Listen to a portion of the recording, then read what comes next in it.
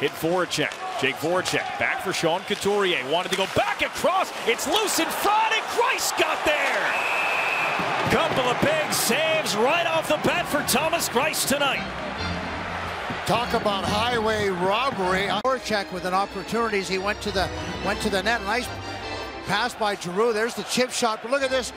Couturier, what a shot. That one they're going to maybe double check. Is real close. But that's just for him to be able to get back there, to stretch over, to reach back. Now, do they have a good enough angle to see clearly whether it went over the line or not? Certainly Thomas Greiss doesn't know. Voracek and Thomas Greiss talking it over a little bit. He needed all of those muscles in his legs to get across. Well, here we go. It's always fun when Wes McCauley gets to announce these, so we'll listen in. Oh, he's got to get his microphone working, though. Come on, Wes, it's your big moment. Well, he didn't give it the testing.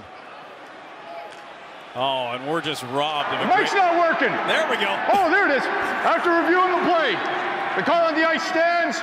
No goal.